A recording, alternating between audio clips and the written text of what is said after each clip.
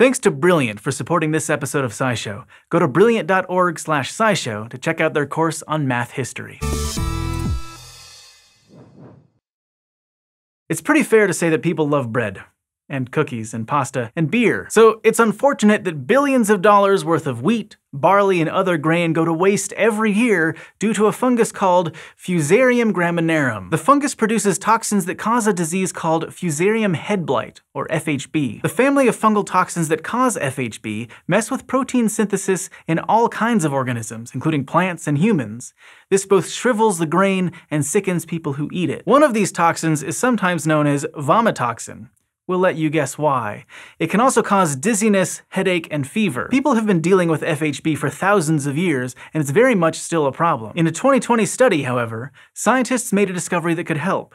They've identified a protective gene in a wild species of wheatgrass called Thinopyrum elongatum. Researchers were already aware that this plant, which is native to Africa and Eurasia, is resistant to the blight. The researchers sequenced the wild wheatgrass genome, but that was just the start. They systematically bred the resistant wheatgrass with other plants and compared the DNA of the various offspring with resistance to those that weren't resistant to the blight. Eventually, they identified a gene called FHB7, which codes for an enzyme that breaks down the fungal toxins before they can cause any harm. Now, the way you'd expect this to happen is for a gene that plays some other role in the plant to eventually evolve the ability to detoxify the FHB toxins. Except it's not what happened here at all. The FHB7 gene appears to have made the jump to plants from another fungus. The researchers found that FHB7 is 97% the same as a gene in the fungal genus Epicloe, which lives on grass. And it's not present in any other grass genomes outside of those in the Thinopyrum genus.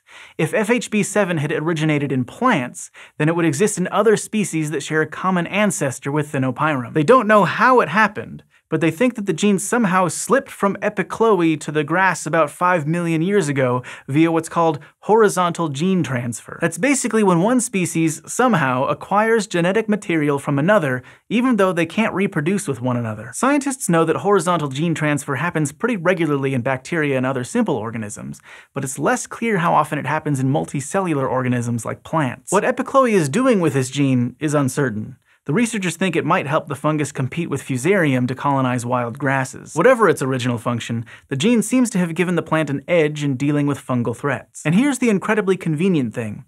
If you were an agricultural researcher looking to solve the problem of FHB, you might want to genetically engineer a gene like FHB7 into wheat. But nature's already done that for us.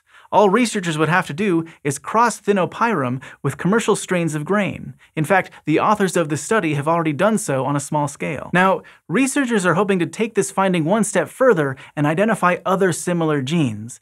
Then they could breed crops with several of them at a time and make them even more resistant to the blight. All in all, this is one natural feat of genetic engineering that bodes well for the future of bread, pasta, and all of that other good stuff. This gene came from somewhere totally unexpected, and that's why it helps to draw from a bunch of other different fields when trying to understand the universe. Brilliant's new course, Math History, will help you learn math alongside the people who invented it, their mistakes, their breakthroughs, and their questions that remain unanswered to this day. Math and history, together at last. Brilliant has tons of hands-on interactive courses covering science, engineering, math, and more. If you're interested, the first 200 people to sign up at brilliant.org/scishow will get 20% off their annual premium subscription.